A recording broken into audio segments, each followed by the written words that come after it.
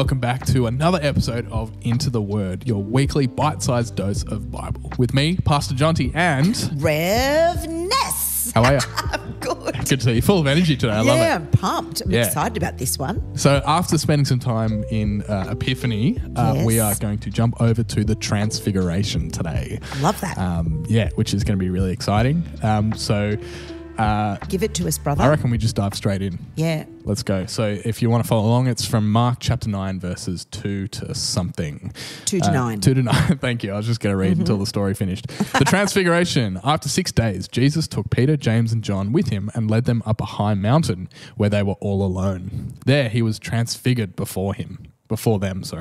His clothes became dazzling white, whiter than anyone in the world could bleach them. And there appeared before them Elijah and Moses, who were talking with Jesus.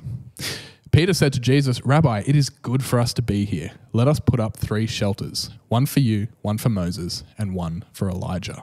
He didn't know what to say because they were so frightened. Then a cloud appeared and covered them, and a voice came from the cloud saying, "This is my son whom I love. Listen to him." Suddenly, when they looked around, they no longer saw anyone with them except Jesus. As they were coming down the mountain, Jesus gave them orders not to tell anyone what they had seen until the Son of Man had risen from the dead. Bum, bum, bum. I love this story. It's a good one, isn't it? It's so cool. I think if you're a listener of Filthy Hope, we've talked about this before. It's about a year ago, so go back and find it. If you just search the Transfiguration, it'll be in there somewhere. But yeah, what's your immediate response to this passage, Ness? Oh, being shit scared up a mountain, really, and having skied and hiked in mountains and having been at Zermatt just as fresh as September last year and being in the mountain and watching the cloud cover come over and block out all view and not be able to see too far in front of you. That's actually really scary. So when the boys say that they're frightened, I can understand what that feels like, not knowing, 2 steps in front of you covered in this cloud cover.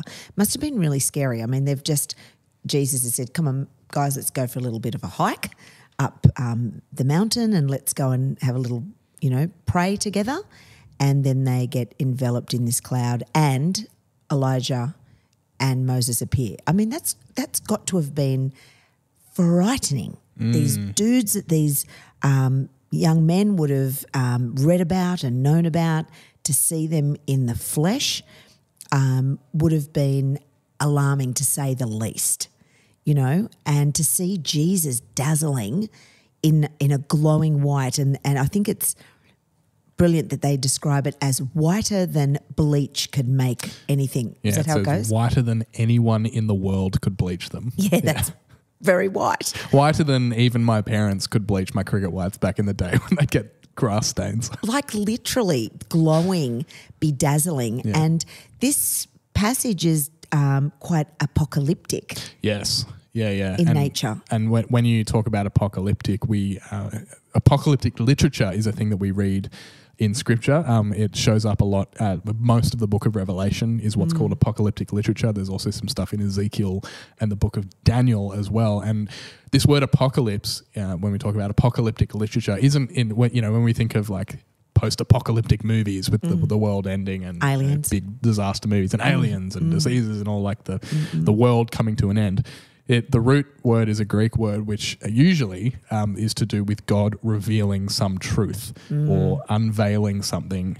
So when we think of Saul on the road to Damascus having, in the sense of the word apocalypse, an apocalyptic experience, God unveiling something. Yes. And cloud is often used in the Old Testament at mountains and clouds as they use that motif a lot as revelation.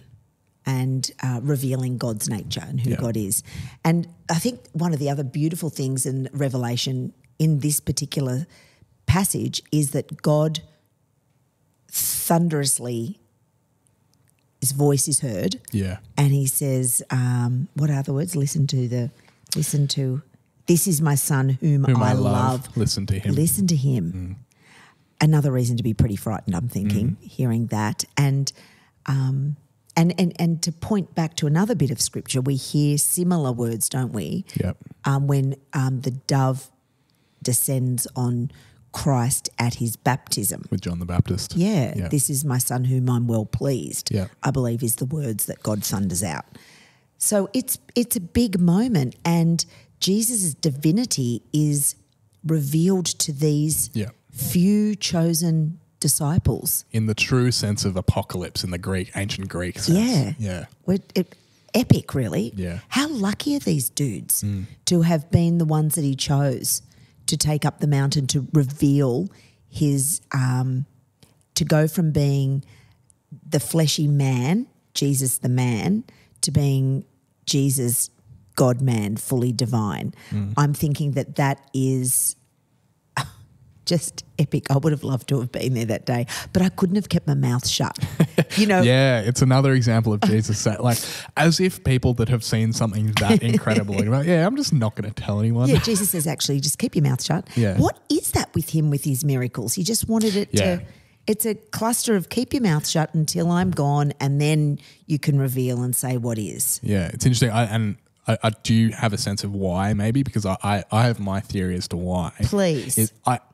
I wonder if it's to do with Jesus wanting people to experience God's miracle and God's wondrous, like the stuff that he's doing, to experience Christ firsthand for themselves, not to hear it secondhand through someone else telling them.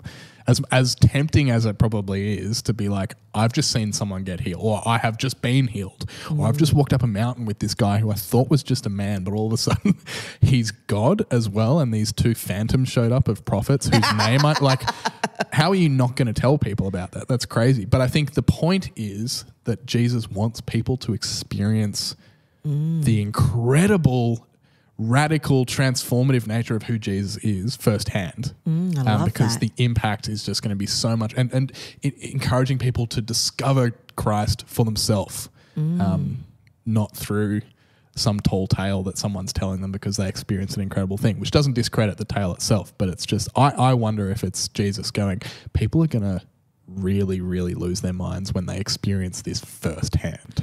That's really powerful, Jonty. I've never stopped to think of it like that. I think it's got huge merit. I think that's a very Jesus-y thing, really, what you just said. I also wonder if the revelation to just this cluster of guys, because there was like 12 of them and it's only just a couple that he's doing this major revelation to, is so that when he does the big dying on the cross and revelation, and he does reveal himself to these same guys again sometime later in that 40 days after his death and resurrection, he does reveal himself to the disciples. I wonder if it was to give them a pre-knowing, hey, dudes, this is what I'm going to look like. When this happens, don't freak out, because actually this is it. I'm just giving you a little bit of a foretaste of what's to come, so that when you see that next time, you can actually attest to what you've seen today on the mountain, and you can assure everybody, hey, it's okay. This is Jesus. He is the resurrected one. Yeah. He is the Messiah.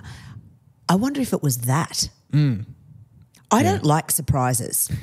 I'm not good with surprises. I don't like to not know. I'm not good with that. And for me, if I happened to have been a disciple, this would have worked really well for me, to at least have somebody assure me that it was all okay because they had seen it before. I think that testimony in itself would have been really powerful for the start of the birth of the Christian church as we know it at Pentecost, which was only like 50 odd days after this gig. For sure. Yeah. You know, it's a big story, isn't it? Yeah, it's crazy. And there's so much like texture in terms of like referencing back to Old Testament scripture as well. And the last thing I want to point out as well before we wrap this thing up is that this is another example, in the same way that you identified Jesus' baptism by John the Baptist, where we actually see God the Father, God the Son, and God the Spirit present together. And so not only are they getting a revelation of the divinity of Jesus, but they're actually getting a glimpse at God's self in community with God's self. Yeah. Which is the very nature, I think, of God, is God in community, which is super powerful. Yeah, it's a very powerful piece of scripture. It just makes me feel assured, I think, gives me a sense of great comfort that we will see. I think it's apocalyptic also because it's a foretaste for us as humans living today that we are going to see Jesus in his full divinity when we also move on to the next part of living in eternity with him. It's pretty awesome. Really, really awesome Bible passage. I love this story. It's a good one. If you want to hear us talk even longer about this, we actually did a whole episode of Filthy Hope about this. If you don't know what Filthy Hope is, you're in for a treat. Ness and I talk at length in episodes of Filthy Hope. If you go back to episode 39, which will be linked below, we spent a whole hour talking about this passage as well. So if this has sparked your interest, go and listen to that. If you have anything that you want to share with us, get in touch. We'd love to hear what you think about this passage. Was there anything else you wanted to share before we... I suppose if anybody has a special passage they'd like us to do a bite-sized unpack of. I mean, we're not doing a hugely deep dive, but at first blush, if you'd like us to do that, please write into us because we'd love to go there. We're going to attempt to, smash out all the big stuff. Absolutely. That just about does us. True to our mission statement, this is a bite-sized chunk of Bible, so we're going to leave you there. Again, if you have anything that you want to share with us, any interpretations, thoughts, questions, please do get in touch. All the links will be down below. But we will see you next time for another edition of Into the Word. See you then.